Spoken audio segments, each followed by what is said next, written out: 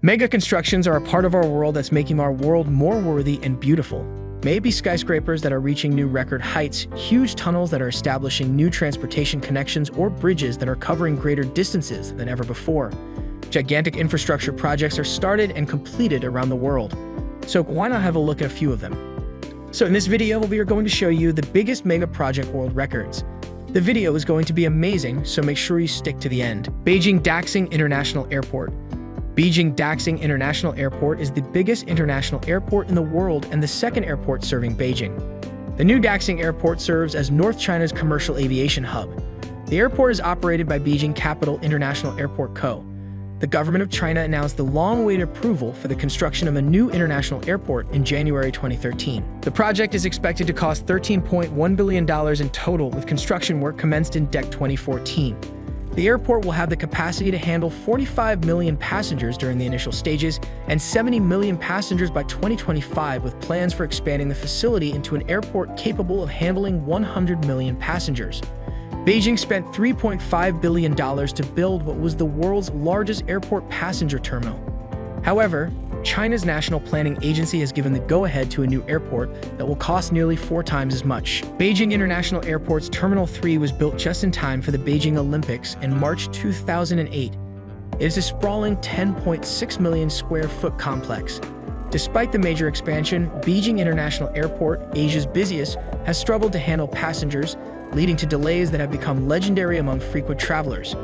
Beijing Airport reached its design capacity in 2013 of 75 million. Gotthard-based tunnel, Switzerland, measuring 57 kilometers in length, situated 2.3 kilometers deep under the Alps, and having cost 11 billion euros to complete. Switzerland's Gotthard-based tunnel is more than just the world's longest and most expensive tunneling project.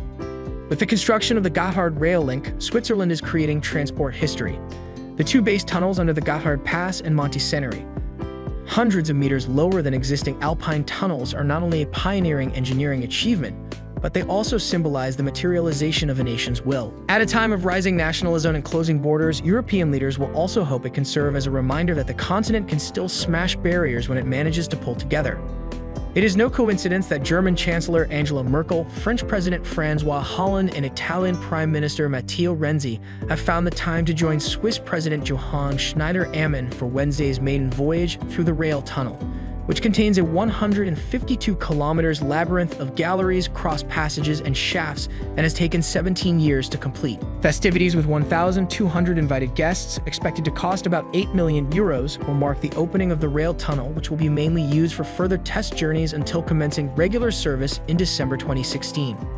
Once fully functional, the tunnel will not just slice 45 minutes off the journey time between Zurich and Lugano, but also form a central building block of the so-called Rhine-Alp corridor that stretches from the seaports of Rotterdam and Antwerp via Germany's industrial heartland down to the port of Genoa in Italy. The new Gotthard-based tunnel, which has been in planning since the 1980s, will bypass the old Gotthardbahn rail tunnel, which rises and falls through the massif in a winding route.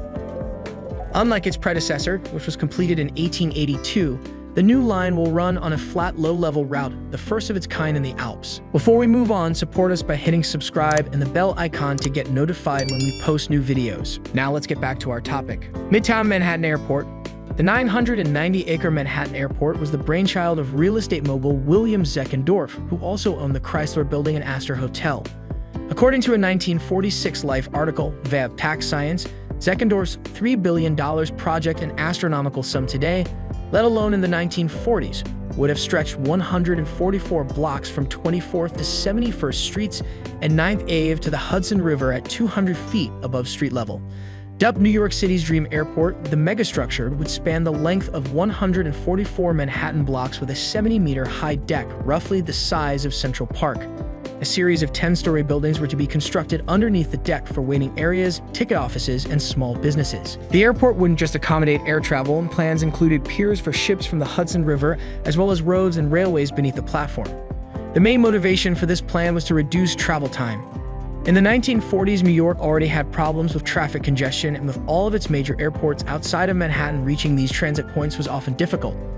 A midtown airport would have erased the need for travelers to drive to Newark, LaGuardia, or JFK. If built, the airport would have changed New York forever. Some of the skyscrapers seen today lay in this area, for example, Hudson Yards, and wouldn't exist today, but also the surrounding area would have been developed quite differently.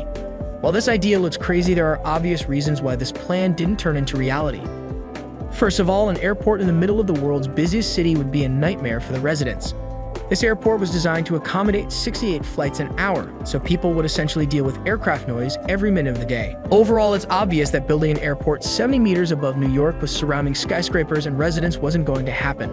So while there was excitement for this unparalleled airport, the ambitious plans remained limited to the newspapers. In addition, the traffic in New York was a major problem already, and with people flooding to Midtown for their flights, it would add another congestion headache to the city's planners.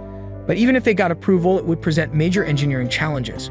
Also, acquiring the land for the project, clearing up the existing structures in a 144-block radius, and then rebuilding the whole area with an airport on top would probably make it the largest and most complicated megaproject in New York's history. Overall, it's obvious that building an airport 70 meters above New York with surrounding skyscrapers and residents wasn't going to happen.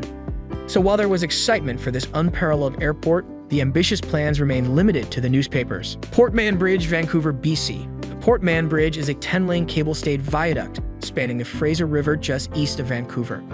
It opened to traffic in 2012 after more than 5 years of construction. It replaced an arch bridge that was still structurally sound but could not handle increasing traffic demands. At 2 kilometers long with a 470-meter-long main span and 52-meter-wide deck, the Port Mann Bridge is one of the longest cable-stayed bridges in North America and one of the widest bridges in the world. The Port Mann Bridge/Highway 1 project included the 10-lane Signature Bridge, the south approach in Surrey, and the north approach in Coquitlam. A barrier-separated 3-meter-wide bicycle pedestrian path was included on the east side of the crossing, creating a new connection across the Fraser River for bicyclists and pedestrians. Thailand's bridge design features 2 dramatic single-mast concrete towers which rise 160 meters over the river and house anchorages for the 4 planes of cables. The stay cable system incorporates 288 cables that would extend about 45 kilometers if laid end-to-end. The superstructure consists of 2 5-lane decks, separated by a 10-meter median where the central pylons are located. Each roadway is supported by 2 planes of stay cables. The structures for the 820-meter-long northern approach and the 360-meter-long southern approach each consist of 3 precast concrete segmental box girders. Due to the bridge's location in a high seismic region, Thailand conducted rigorous seismic engineering analysis and design for the project. The bridge is founded in deep alluvium soils on 1.82-meter diameter steel piles offshore and 2.4-meter diameter concrete shafts onshore.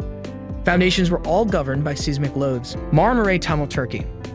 The Marmara Tunnel is a 13.5 kilometers, 8.4 miles long undersea railway tunnel in Istanbul, Turkey, beneath the Bosporus Strait, linking Kazlıçeşme, Zeytinburnu in Europe with Ereğli in Asia.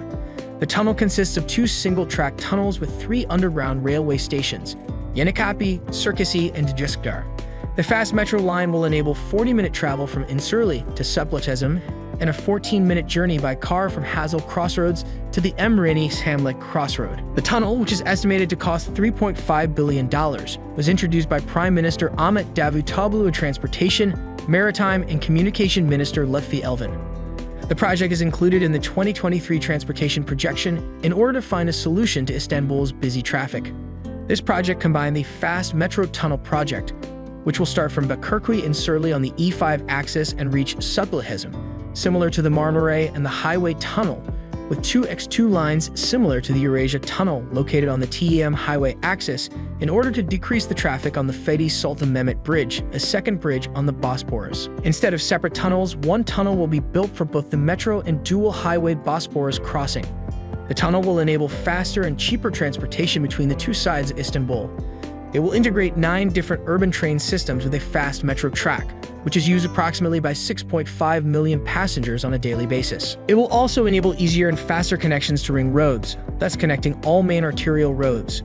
The diameter of the tunnel will be 16.8 meters and will be built 110 meters from the sea surface. The depth of the sea where it crosses the Bosporus will be 60 to 65 meters, and the length of the part that will contain both the metro and the highway shall be 6.5 kilometers. So that's it. Please like, share, and comment your thoughts below if you like this video. Remember to subscribe to see our next video. Stay safe, and we will be back soon with another video.